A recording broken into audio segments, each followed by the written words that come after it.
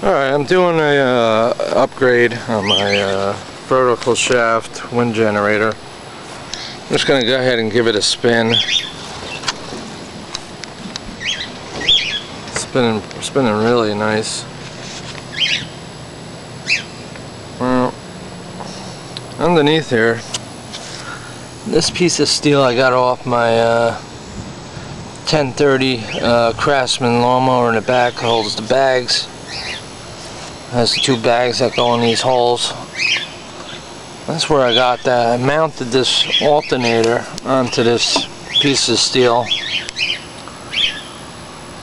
This ain't the alternator I'll be using. I'm using a PMA 10SI. I have to fix the stator on it. Actually, I'm going to buy a new stator for it. But this here wood, it's your regular dartboard. I traced the dartboard on wood, around the dartboard, onto this plywood here, and cut it out with a jigsaw. Now these I mounted with two L brackets and some screws. Now up here, I had some styrofoam laying around. Instead of throwing it in the garbage, I cut it.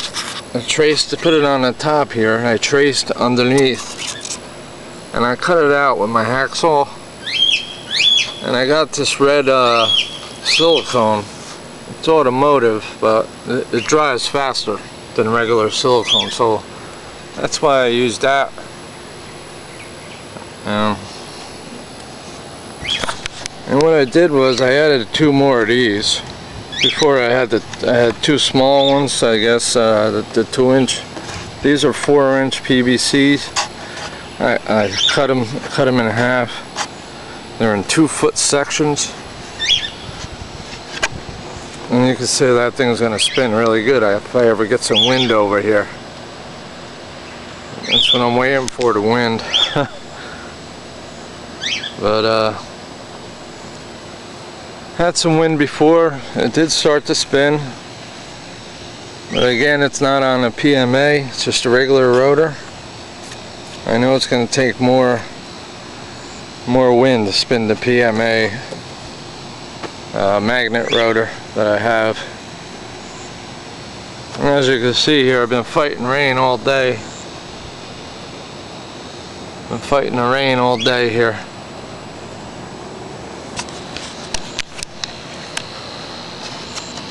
Give it another spin.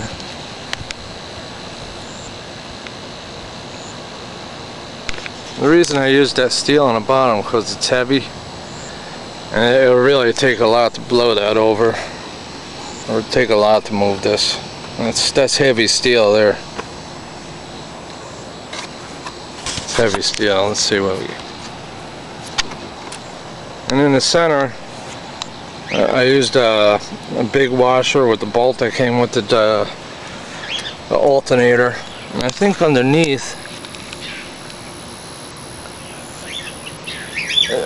I took a piece from the other alternator that I had and shimmed it up in the ear, so it's not dragging on the top of it.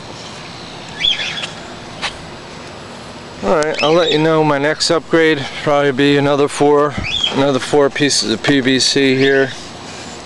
Go straight across that way. One here, one here, one here, and one over there. Alright, thanks for watching.